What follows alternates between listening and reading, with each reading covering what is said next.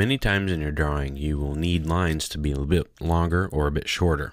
You'll also need your lines to butt up to other lines. That's where the trim and the extend commands come in. I've combined these two commands together because they're practically identical in function. The trim command will shorten your objects by cutting them away from different parts, and then the extend command will lengthen your lines to an extension line.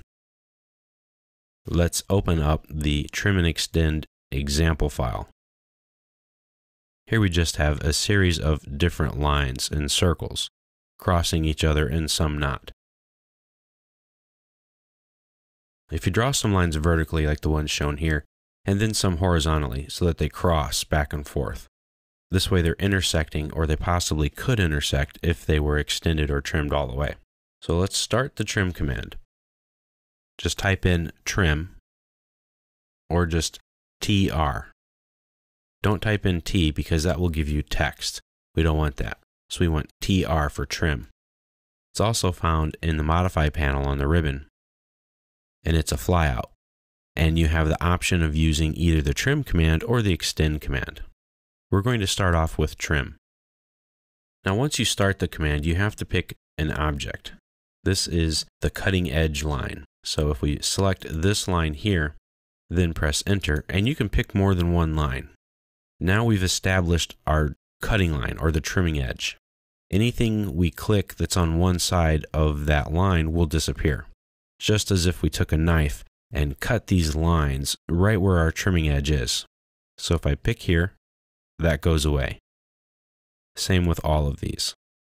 Now you can use all of your typical selection methods. Most of the time you're going to find that a crossing window or just a single pick like I did there will be enough to remove the unwanted items. I also find that the fence selection option is handy too. Make sure to pick the objects on the side of the line that you want to be removed on, the parts that you want to disappear. Now, let's try trimming some of these others. As you can see, these objects were not cut. The line did not physically go through them. Now, there is a way to get this cutting edge line to project all the way across your screen so that you can trim these other lines, because right now, if I try to click them, they won't do anything.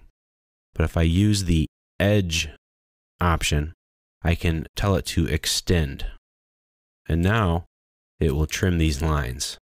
That's great, because a lot of times you're going to find that you need to trim something or cut it away, but you didn't put in enough of a cutting edge line. So that's pretty handy. And you can always turn that off if you don't want it back on. The extend command works exactly the same way. It just makes the lines longer. Type EX for the extend command, or the full word extend. Or again, you can come up to the Modify panel up here in the ribbon. Remember, if you can't find the extend command, it's probably hidden underneath the trim command. So now let's select some lines. We'll pick this one here. Press enter. And again, you have the same options. You have your selection options here, your fence and crossing, and you have edge. We'll tell it to extend. And now I can pick all of these lines and they will automatically extend. Now that's a pretty cool feature. You can see that you can create a lot of line work just with the trim or the extend. Now let's take a look at the trim and extend commands up here.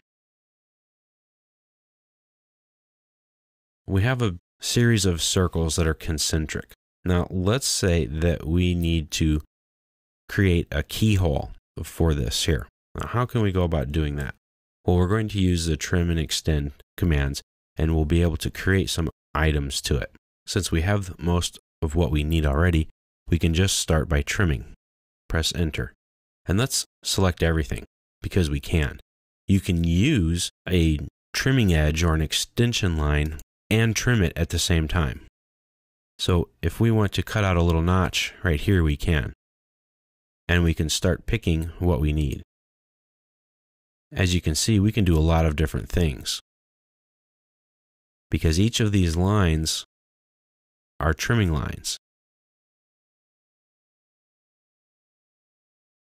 And we can keep trimming until we're done.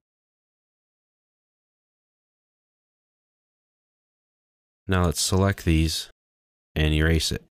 So we've made a quite different set of lines here. Let's use the trim command again. This time select the outer circle.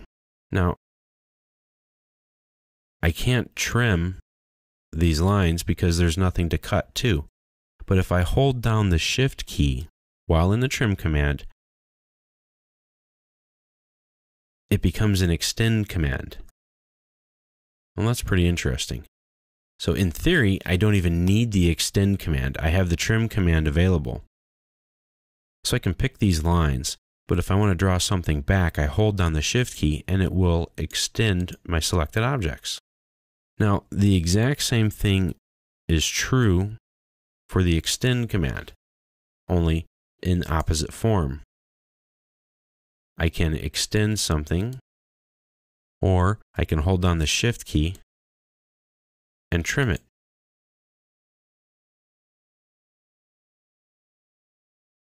It's up to you. But that's a neat little trick. So if you're trimming and you cut it too short and need to put it back, don't stop the command and start a new one. Just hold down the Shift key and pick your object, and it will extend it back to the proper length that you need. That's a great time saver if you make a mistake.